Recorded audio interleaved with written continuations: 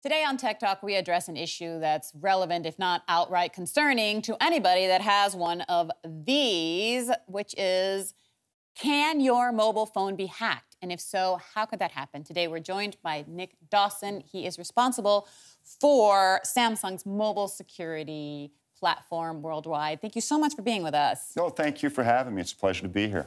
Now, I'm always worried that somebody's just going to lift this out of my bag and take my stuff. But in fact, it's much less direct than that. I mean, you could do that without even taking my phone. Oh, you could. You could do it remotely. I could do it from here. Well, maybe not me, but smart people could absolutely do that. The bad guys, as I call them, they know what they're doing. Who are these people?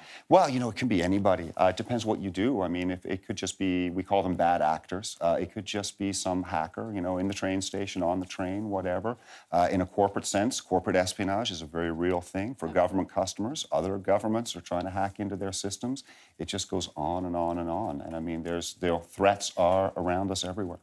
So it's obviously a massive problem. Oh, it is. It is. And it will always be a problem because, whenever on the good guy side of the equation we solve a problem, the bad guys will find, another attack vector. And so we're always playing this game of cat and mouse with each other. And what are the threats that we should be concerned with? There's a ton of threats out there, and it's probably, too lengthy to go into the insanely long list. But one of the ones that I think most people don't think about, particularly in a corporate sense, in an enterprise sense, which is where I work, I don't really work on the consumer side of the company, is actually employees of the company, and not out of any malicious intent whatsoever, but they are the biggest security threat to an organization. Employees of the company. Employees of the company. But what it is, like I said, not with malicious intent, but they'll click on a random link that they got, or they'll download an application to their phone or their computer that hasn't been vetted by their IT department. They make silly, uninformed decisions sometimes, which can lead to threats, getting through the firewalls of an organization and penetrating the organization. Huh. Yeah. Interesting. You say they're not malicious and unintentional, but but there are those out there that are absolutely intentional and malicious. Absolutely. I mean, you hear about, on these app stores, for example, malicious applications being developed that have viruses or, Trojan horses. Yeah. But the point is the easiest way to propagate those is to trick people into downloading them. When you click a link on a text message, you're giving your phone an instruction. Do this, do whatever is behind that link. And that's how a lot of these malicious applications get on the phone. Is this the most common way? It's probably probably the biggest threat that is out there, in all honesty. It's hard to put a number on it, but just, employees who are perhaps, ill-informed, haven't been educated about the risks, and they don't know they're doing anything wrong. They just make a mistake. Yeah. But for example, for me, for my own phone, would that also be Absolutely. The most common way to hack my phone is if I... Probably is. It most likely is. Click a link that's not right. You click a link that's not right. You download an application. You're not too sure where it came from. If you download an application, when was the last time that you looked at all of the permissions that application is asking for on your phone, for example? When was the last time you read a license agreement on something, right? Well, none of us do, because they're far too long. But, this is where some of the risks are. There are other attack vectors. I mean, people can try to brute force into your device remotely, or if they gain access to it, to take all the data. But And what about your thumbprint?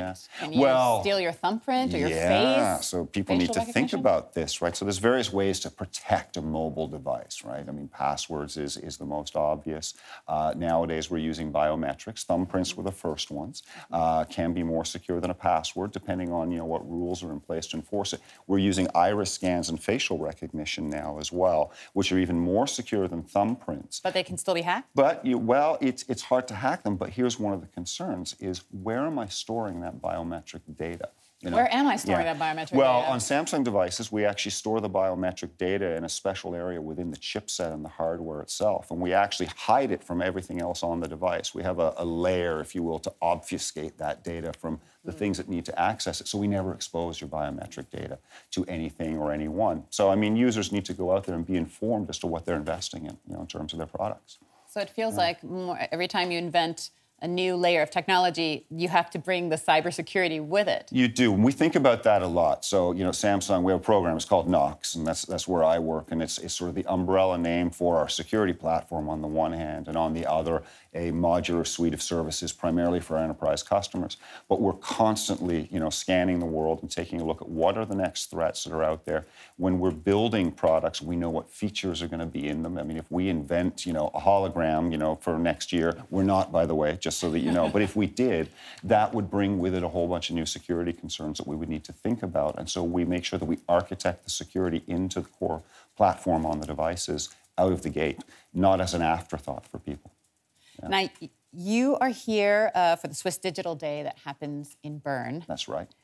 To address now, Switzerland, according to even some of our guests that have been on the program, fares quite well in terms of cybersecurity. Absolutely. What's your, okay. Yeah, no, I would say absolutely. I mean, this is a country that if you look at the major industries in this country, outside of government, when we're talking about financial services, a lot of pharmacological work and things like this, where there's intellectual property, security has always been paramount here, and very robust and mature security framework. Mm-hmm. One of the things that our team at Samsung does is we work with governments worldwide to ensure that we're meeting their very, very strict and well-defined security requirements within our devices themselves, so that it's baked in at the factory, so that they can trust the actual phones themselves out of the box, that they meet their cryptography requirements, that we have all of the appropriate layers of protections in place. It's very important to the Swiss, as you know. Absolutely. We have a culture of security and privacy that goes back many generations. Yes, well known. Yeah, absolutely. And so we work very closely. And so one of the things that I'm here for is, to talk to certain members within the Swiss government and the broader community to ensure that we are, in fact, doing the things that are expected of us to ensure that our devices meet local requirements, such as we have done in the past in the US and the UK for governments around the world. In fact, our devices at Samsung are security accredited and approved by more governments worldwide than any mobile device in the history of the industry because of this type of work that we do to guarantee this core security platform is baked into the device. It's part of its DNA, if you will, out of the gate. Well, you call it defense-like. Yeah, defense grade. Or defense grade. Defense grade security, yeah. So our security platform is used really... by military? Yeah, well, it is actually, and I can't talk too much about that, as I'm sure you can appreciate, but we do have militaries around the world that use our devices out there in tactical situations in the field, in combat zones. And one of the things that we actually provide as part of our tool set is the ability for our customers to configure and tailor and customize the devices to meet very, very specific requirements. A soldier out in a combat zone has very different requirements for a mobile handheld device than I do working in an office or sitting on an airplane, for example. So, the ability to tailor that, to lock it down, but to ensure that it's secure, impenetrable, hack-proof, if you will, is really what we're doing. And how can, if we think about the business community, how can companies, how can they secure this inevitable digital transformation? Right. So, one of the things there is companies need to think about devices a little bit differently than they thought about, traditional computing devices, such as a laptop or a desktop computer in the old days. It was fairly easy to secure one of those things. Fairly, relatively Well, it didn't go speaking. anywhere, first of all. Yeah, so it didn't go anywhere, and that's the whole point. It sort of stayed in a place. You put up what's called a firewall, which is a barrier between you and the rest of the world, and if you do that correctly, you're generally okay. Mobile devices are a different beast. They're sitting out there, wandering around beyond the four walls of the enterprise on unknown, untrusted networks. You're allowing people to mix work applications and data with personal applications and data on the phone. And, how do I ensure that if you do something silly on the personal side of your phone, it can't impact the work side of my phone? So what we do is we actually create with our Knox platform the ability to completely isolate these two environments so they can't talk to one another. So even if I do something remarkably silly on the personal side of my phone, it can never talk to or impact anything on the work side, which is all my company cares about. They don't care what I do on the personal side of the phone. So that's really what people need to think about. They just need to think about that extra step of you're working in untrusted domains. What more do I need to do to guarantee the integrity of these things? And it starts with the device itself. Security cannot be an afterthought. It's not something that you can go out and buy afterwards. It has to be fundamentally part of the device. And there are a couple of companies out there in the mobile world who have invested heavily in this space to make sure that their phones, their tablets, their wearables are secure out of the box. I'm glad to say we're one of them. There's another one that I'm not allowed to mention, but they're very well known as well. We'll take a wild guess. Yeah, you take a wild guess. Very big in Switzerland. Yeah, there you go. That's fine. Yeah, because it's always an interesting debate, right? Because the more security you have, it almost feels like you have less freedom.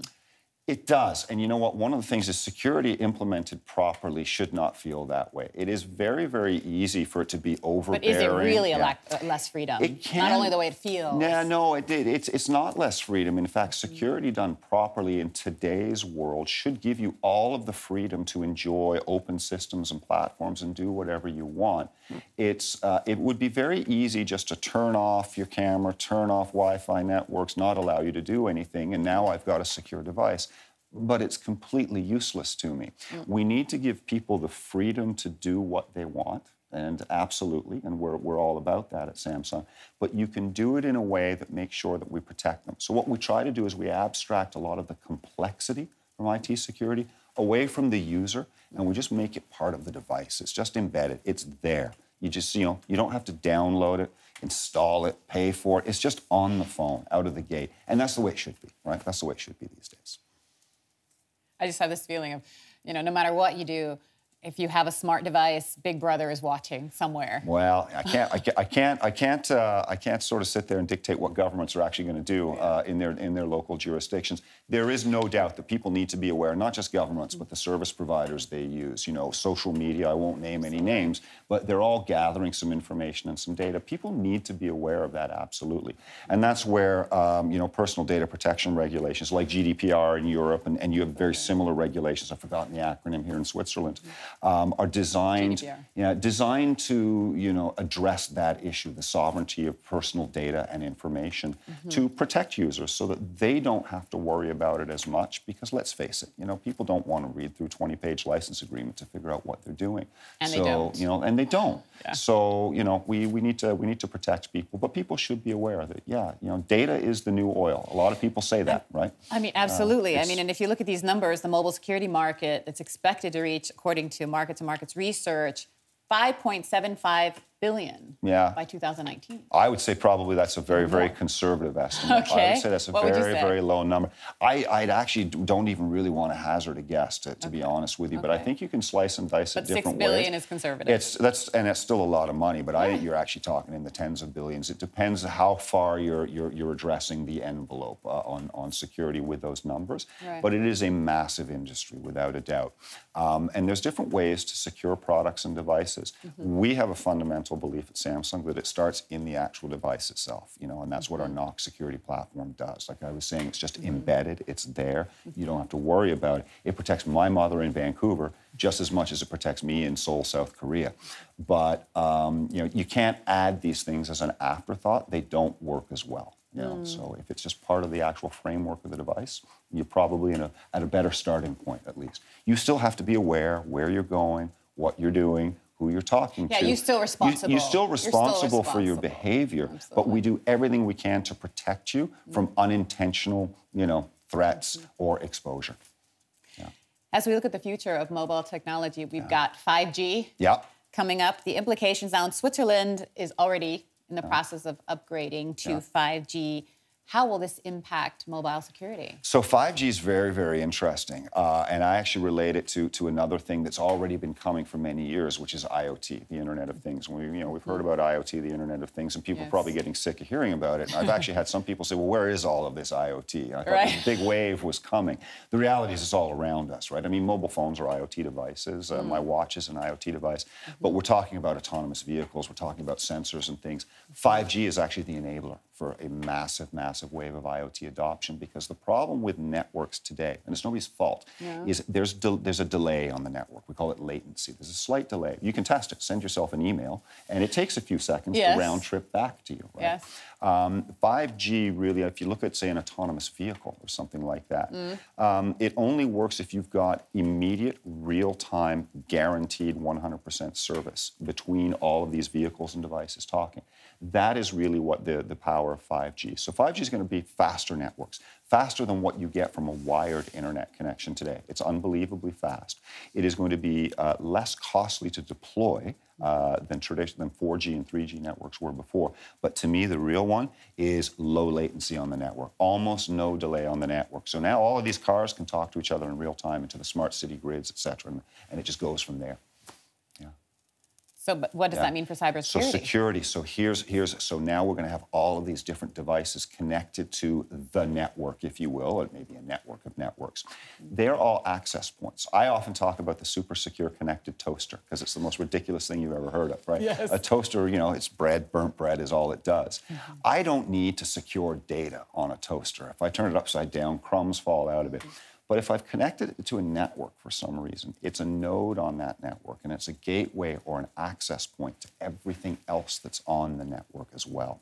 So if 5G is going to enable all of these extra connected devices to connect to the network, now I've got all of these different attack vectors and attack points on the network. So we need to make sure that we put our security platform into every single one of those devices to ensure that you can trust the appliance. So that if for whatever reason you put a toaster on your Wi-Fi network in your kitchen, at least you know that somebody can't use that and hack into that to get to your computer, to get to your TV, to get to your home security system.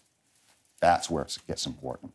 Hence the billions of dollars invested in mobile security in the next year. Which is why I can afford a nice suit. Yeah, there you go. Yeah. Well, I'm happy we have you nicely dressed. There we go. Thank you very much, Nick. It was a pleasure having you. Pleasure to be here. Thanks for your time.